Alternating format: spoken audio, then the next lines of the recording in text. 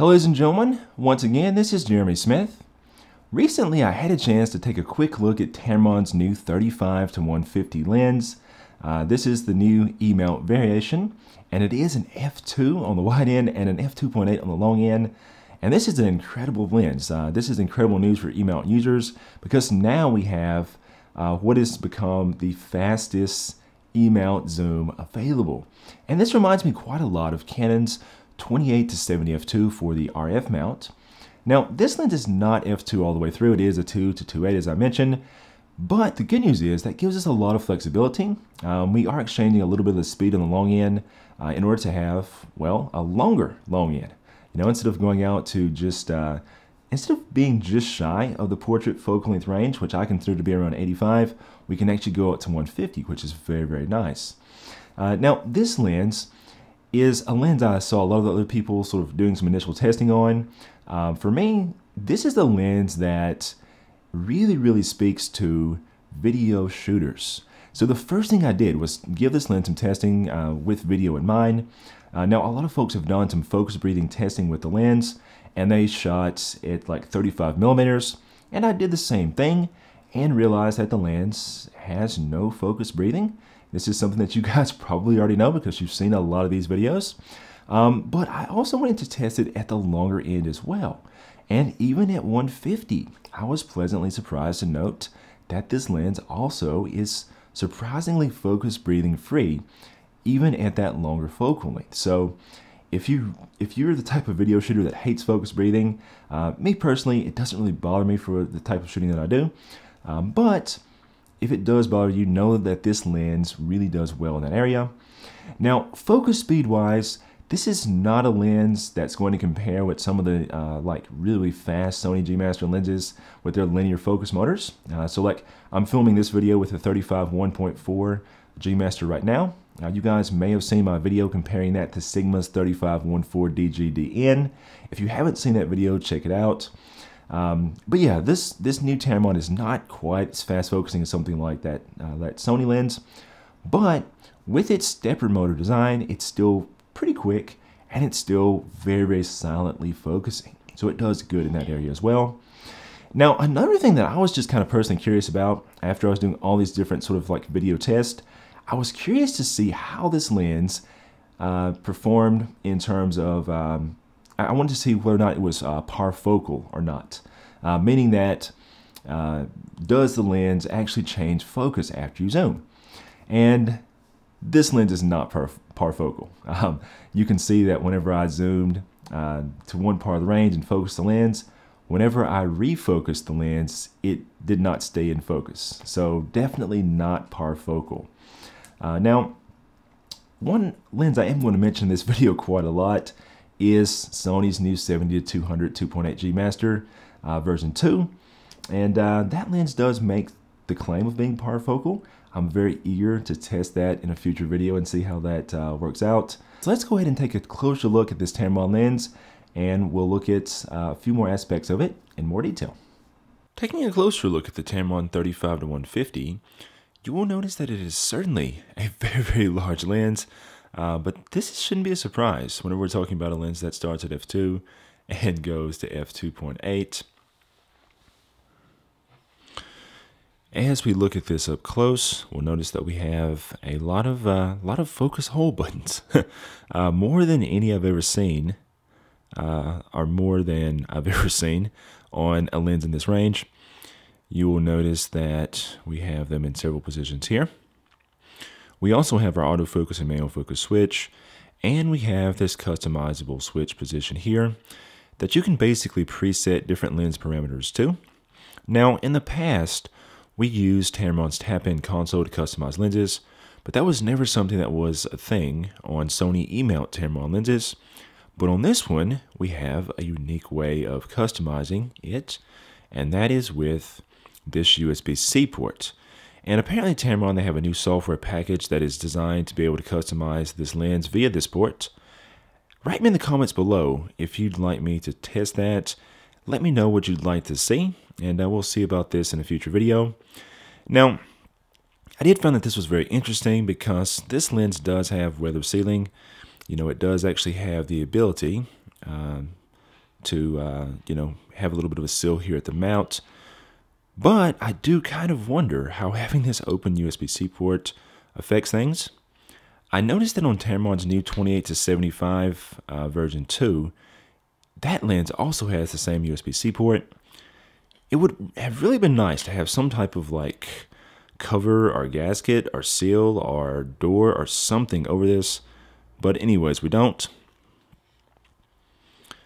Yeah, really, really large lens. I keep switching hands because it is heavy. I'll take this hood off. You can see that we do have a 82mm filter thread here. Now, in terms of weight, it's hard for me not to mention the weight. It is the same size. It's several of Sony's other lenses, very similar in size, I should say. This is the 135 1.8 G Master right here. This is the 85 1.4 G Master. So it's very, very similar to those in terms of its size and dimension. Weight-wise, though, it is certainly heavier than these. It's actually heavier than Sony's new 70-200 2.8 G Master version 2. So it is heavy.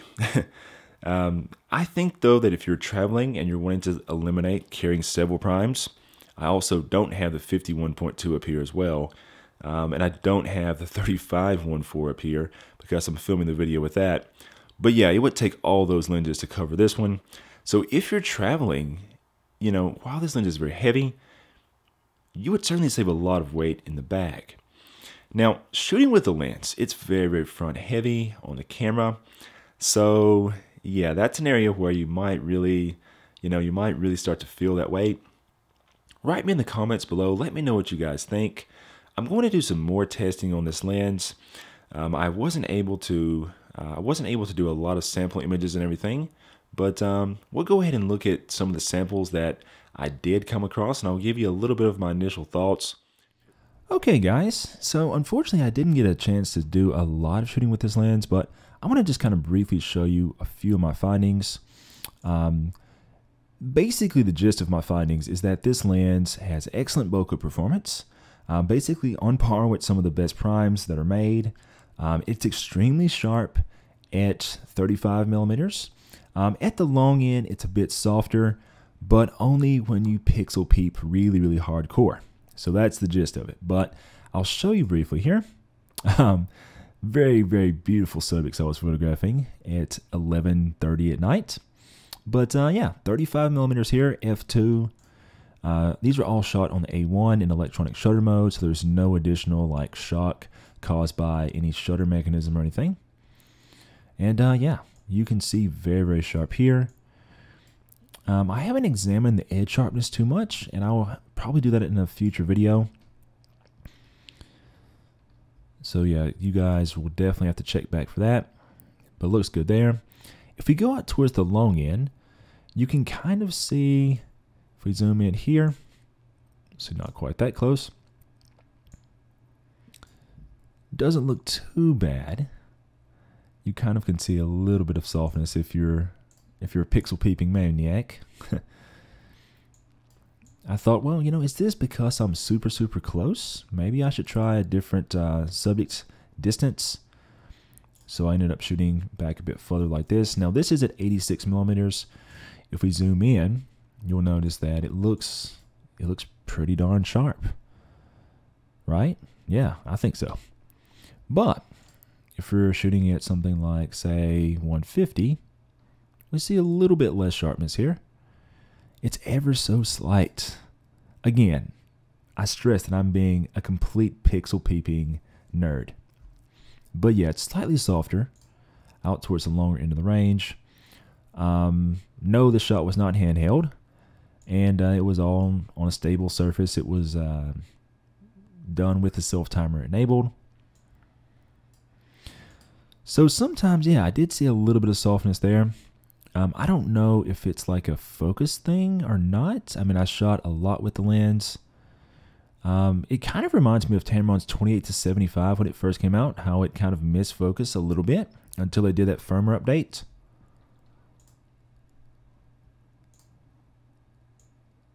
Normally I test more than one copy of the lens. I'm going to have to try another copy too and see what happens. But yeah, not bad at all, unless you're really, really being a pixel peeping maniac. But it is definitely sharper towards the middle of the range and towards the wide end of the range. So again, this is at 86 millimeters. In my humble opinion, it certainly looks better than when we're all the way out at 150. At 150, it's just not quite as crisp. So then I looked at bokeh as well. So a quick little comparison there. Shot with the 85 1.4 G Master at 2.8 and then this lens at 2.8. And the short answer is, bokeh wise, I think the Tamron, I've been testing too many lenses lately. I think the Tamron looks really good here on the left. It is really hard to compare. It's hard to see a difference, between both these two lenses. The G Master 85 1.4 is one of the best lenses for bokeh, and yeah, if you just showed me these images, I would not know what shot what. So really good there as well. Now, that softness I spoke of at 150 is not something that's really noticeable in the real world. Here's a quick shot of my buddy Joe, and you'll notice here, I'm shooting again, wide open, 150 millimeters, and whenever we go and kind of look at take a close look here, you guys can see, I mean, Joe looks pretty sharp, as he should. I mean, he's a pretty sharp guy. So, yeah, looks great in the real world. So again, unless you're being a pixel peeping nerd, you're not going to see that bit of softness at 150. I also noticed that this lens did really, really well hand holding. The IBIS in the Sony A1 did a good job. I was able to consistently get down to about 1/8 of a second handheld and get some good shots here. So you guys can notice here, if we zoom in, this is all handheld at an 1/8 of a second. So really good showing by the lens there. In the real world, I wouldn't shoot much slower than about 1/60th of a second or so. But knowing that I can go this low with this lens definitely makes a difference. Anyways, just kind of a quick look at what I've sort of captured so far. Certainly write me in the comments below. Let me know what other type of testing you'd like to see. Certainly, I'd love to get this lens out and do something more exciting than take photographs in my kitchen at 11:30 at night with it. I'd love to get maybe some studio shots in, perhaps also do some outdoor portraiture as well. And I definitely want to see how the lens holds up in the edges. But if there's anything else you guys are thinking of, write me in the comments below. Don't forget to like this video. Be sure to share it with anyone you think that will find it useful. And also don't forget to subscribe. Until next time, this is Jeremy Smith, signing off.